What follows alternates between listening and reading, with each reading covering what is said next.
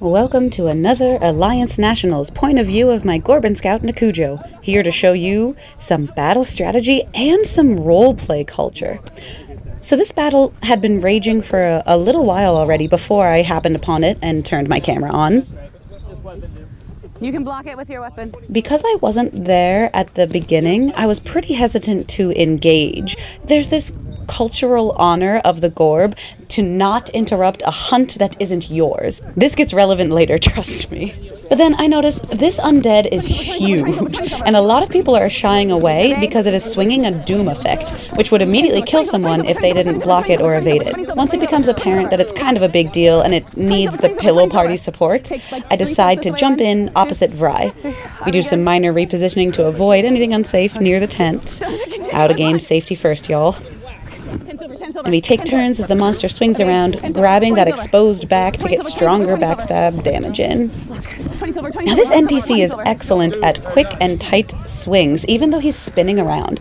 Despite being in the center of a pillow party, his strikes stay close and fast, and I burn a handful of evades on those doom effects. I'm actually low on those. Given the sheer numbers here, with a single huge NPC of Doom versus so many PCs, it was a really good opportunity to keep things low energy and focus on attrition. So I'm kind of mellow here. 20 silver. Taking my time, waiting for my opportunities. 10 silver. 20 silver. Not burning a lot of energy doing huge lunges. 20 silver. Just stepping back and forth with all the other people around. 10 silver. Taking my time on the swings, letting him do the math too, honestly. But then, some roleplay drama.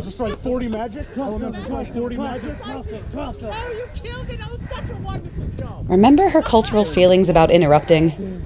240s didn't just kill that after hundreds and hundreds of back damage, all right? I'm about to just kill and blow. I'm about to split a bunch of dudes. Sure. I don't want any of the stuff, but interrupting a hunt is pretty offensive, walking in like that, all right? Interrupting a hunt? Yeah. She could care less about the treasure, but boy was she offended by that gesture. It's the principle of the thing. Any stuff. I was just focused. You literally walked in front of me, all right? I did. I walked behind you. You came in front of me to get it. So that's all in-game anger. However, check this out. Okay, I'm gonna do an out-of-game check-in. Hey, can I out-of-game check-in with you? Can I out-of-game check-in? Perfect, okay. Okay. If roleplay is ever so tense that you are at all out of game, uncomfortable, or uncertain, I stomp on your bones and I crush them. You have the option of a check-in. That thing was gross. I just put my hand on my head to signify that I'm out of game.